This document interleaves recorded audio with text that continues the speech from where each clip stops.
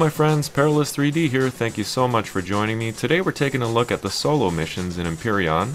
First one up on the list here is Delicious Green Eating Akua. Description: collect all of the edible plants on Akua. Our rewards are 10 gold coins, and the rewarded chapters are Delicious Green Eating Omicron. So let's get started here. We need to collect some aqua berries, corn dogs, alien honey, and some textured plant protein. And you can see all the locations here. So the aqua berries can be found in the tropical forest and in open plains. Corn dogs are in open plains. Alien honey is in the tropical forest, the worm plant. And textured plant protein can be found in the open plains. That should say plains there, small typo. Alright, so there you see the briefing, really not much new.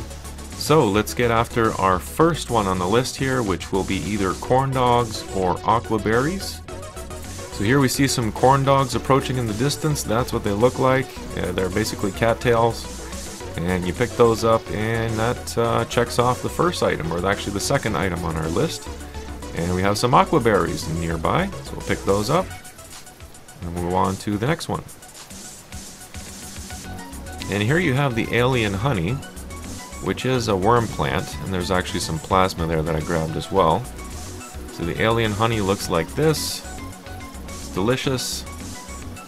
And last but certainly not least is our textured plant protein. Here you can see it off on the right as I scoop it up. That will complete our first mission. So thank you for having joined me, my friends. Please join me again next time for another Empyrion Galactic survival tutorial.